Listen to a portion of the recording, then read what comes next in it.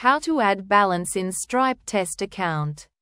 Go to the Stripe dashboard and log in with your credentials.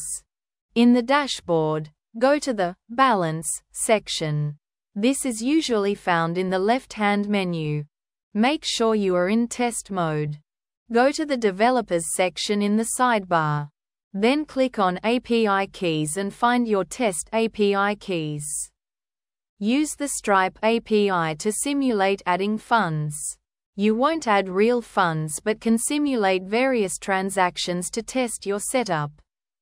When making test transactions, use the test card numbers provided by Stripe. Check the Balance and Payments sections to review the transactions and ensure that the balance reflects the simulated activities.